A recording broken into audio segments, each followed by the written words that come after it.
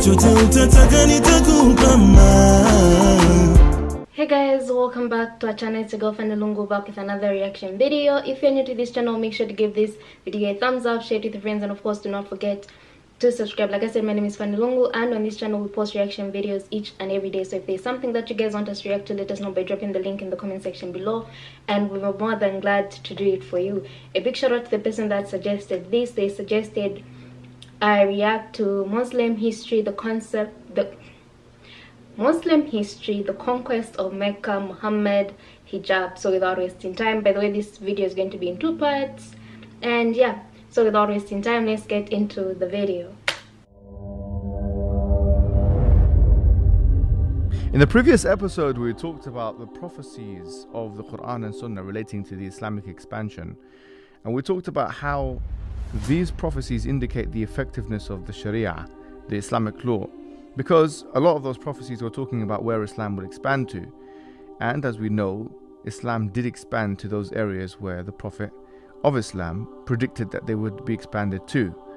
This facilitates a miraculous Islamic proof, because the future is something which you can't really have a full authority over, in the sense that you can only have a speculative relationship with it.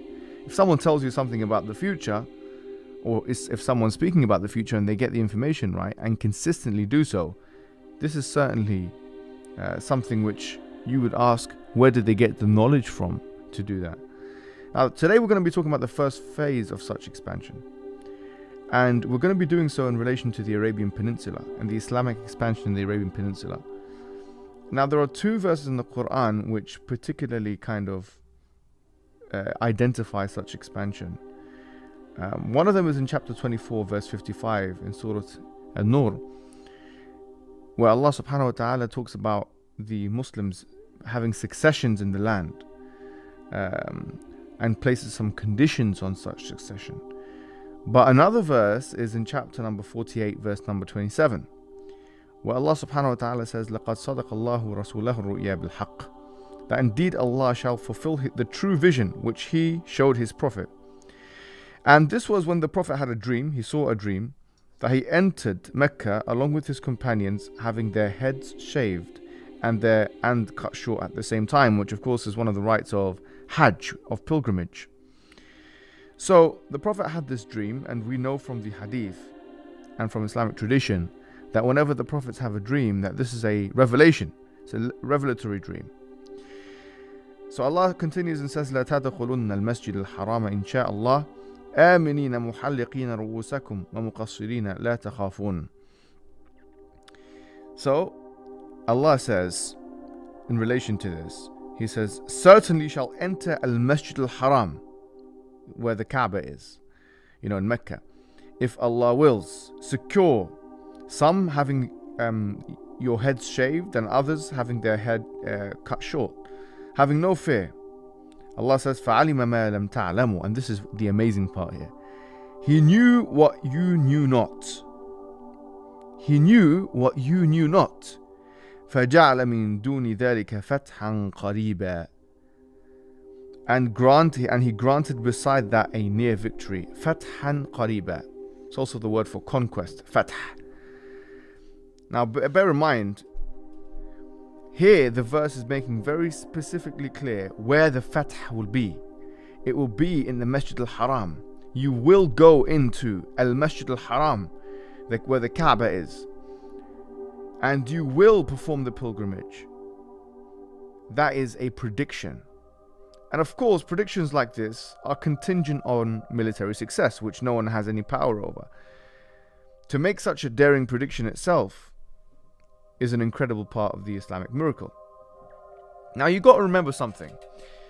In the beginning of the message of Islam, when the Prophet became a prophet at the age of 40, and he went to the cave Ghar Hira, and he was given revelation, and then he went to his family, people like Khadija, his wife, and so on and so forth. For a very long time, there was a general weakness of the Muslim. They were weak,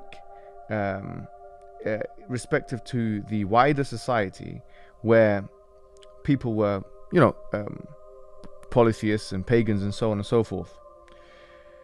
In this context, there were hostilities which graduated from gentle ridicule to open conflict.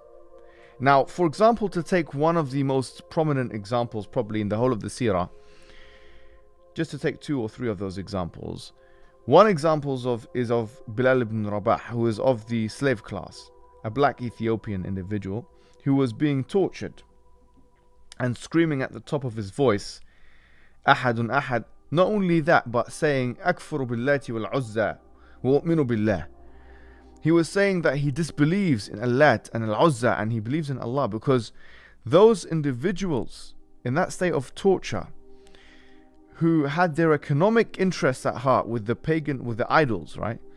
They were attacking and torturing people like Bilal ibn Rabah to the point of torture, to the point where he had to scream, but he would resist such torture and proclaim his faith. Not everyone in his position did the same thing, but this was the state of the Muslims. So you imagine now, you have in the middle of a desert, an expansive desert, you have a group of people who are proclaiming a monotheism, a puritanical monotheism, who believe in this monotheism because they heard the message from this prophet who had shown them the miracles and the signs. And as a result of their proclamation of faith, they're being tortured and they're resisting this torture. There's only a few Muslims in this situation here. You have Khabbab ibn Arat, another person who was tortured. You have Ammar and Sumayya, who were tortured, and we know the situation of Ammar and Sumayya. Sumayya herself, who was killed, a woman who was the first martyr of Islam, and she was killed as a result of her proclaiming that she is a Muslim. Our first martyr in Islam is a woman. Yasir was killed. Ammar, his child, saw this. And so the state of affairs for the Muslims was incredibly weak. This is referred to in Seerah as the Meccan period. Now when you visualize this weakness, and then you look at where Islam was and then what it became, it's nothing short of a miraculous thing. Especially when you have such predictions as I've just recited from the Quran and showed you the implications of. Now the Prophet Muhammad, he went Sallallahu Alaihi Wasallam, he went to Medina. Eventually he would go to Medina, which was called Yathrib at that time, and he spoke to a group of people, Al-Aws and Khazraj, and there were 6 people who initially became Muslim. And then you had something called Bay'atul Aqabah, which literally was a pledge of allegiance, which was of, maybe you could say, 12 individuals in total. The first Bay'atul Aqabah was of 12 individuals. And it had in it, conditions of never to commit shirk or polytheism, and not to commit lewdness, fornication, and not to steal, and not to kill your children, and so on and so forth. Solidarity in this case was based on religious and not tribal lines. And this is one of the turning points in all of, not just Islamic history, but human history. And this is something really interesting, because Fred McGraw-Donner says the following. He says, the formation of a state in the Arabian Peninsula and ideological, i.e. religious coherence and mobilization, was a primary reason why the Muslim armies in the space of 100 years were able to establish the largest pre-modern empire until that time. Now this is incredible, because the main thing here is that Islam was established on, as McGraw says, religious and not tribal lines. And so this solidarity, which would be based on the iman of the Muslim and not of the tribal lineage or genealogy of the Muslim, is what really changed the game. The tables were not going to turn. The tables had already turned at this stage, because all of history had been defined by this metaphysical phase. Because if you think about it all, what did the Prophet Muhammad ﷺ actually offer Al-Aws and Khazraj, who would then become the military conquerors of all of Arabia and a large part of the pre-modern world? He offered them a metaphysical promise of Jannah, of heaven. And from this metaphysical promise, all physical things came about. All physical success came about, which gives us a lesson. The lesson is, The lesson is for us to have trust in the metaphysical, because from that trust in the metaphysical, everything that you want in the physical reality will take place. Just like Bilal ibn Rabah gives us a lesson, as we'll come to know or see, because him shouting out and screaming out in his loudest of voices at a time of severe humiliation for the Muslims, Ahadun Ahad, meaning one and only, referring to the one and only God that is being worshipped, would translate into him being able to do so at a time of strength, as we'll come to see. So, in about 6 AH, the pagans and the Muslims, the Muslims wanted to do a pilgrimage, and the pagans stopped the Muslims from being able to do so.